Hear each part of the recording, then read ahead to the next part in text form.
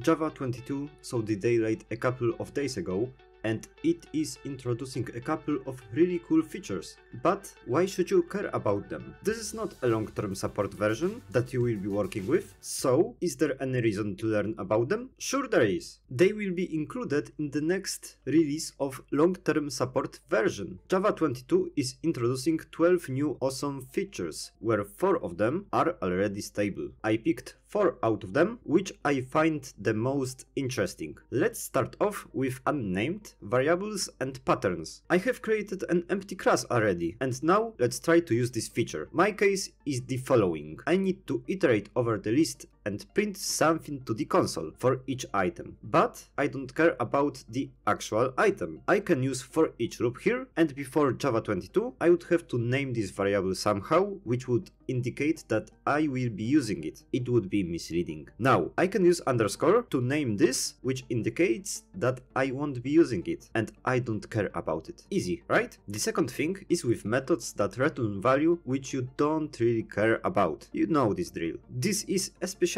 annoying when your project quality requires no such dangling, unused returns. This feature is a lifesaver here. With ease you can suppress such warnings and you will keep your management happy. Next great feature is string templates. Just like before, we are starting with an empty class, and let's consider following scenario. You just want to put a specific variable value into the string just like in JavaScript or Python, without having to care about the specific format. String templates processor allow us to do that by using the specific syntax slash and curly braces. Between the curly braces, just put the variable and you are done. This processor returns the created string. Let's take a brief look at the second example. We already know that we can use simple variables in this, but what about expressions? We can do that too. Let's try to sum two numbers. Great, it is working like a charm. You can do a lot more, for example by using a single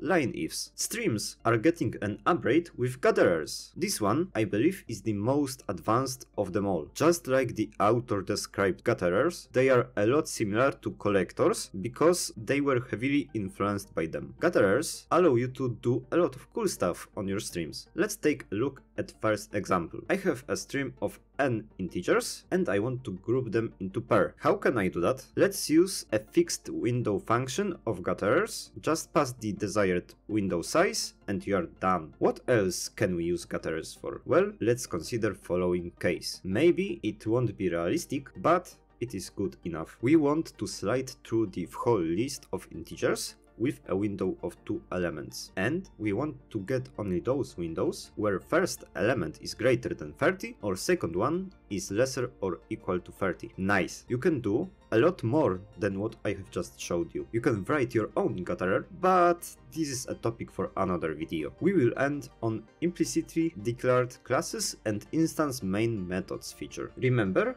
when you were just starting your journey with Java, and what hit you first was this monstrosity of main method? It was confusing. Fortunately, there is a proposal to change this, so it will be easier for new devs. Let's take a look. We can remove almost everything. Static keyword, access modifier, and even params. But will this work? Let's check it out. It works, but what is happening under the hood? To get a better understanding, let's create a constructor and print something to the console. Do you suspect what will happen? Well, we see that print2 was printed first, and after that, print from the main method. This feature checks whether you have instance main method with or without params. It creates an instance of this class and runs the main method. Simple, yeah? What do you think about them? Let me know in the comments down below. I think that future of Java is looking great, and I'm really excited for more. If you liked the video, remember to click like button and subscribe. This helps me a lot. Thank you for watching and see you in the next one.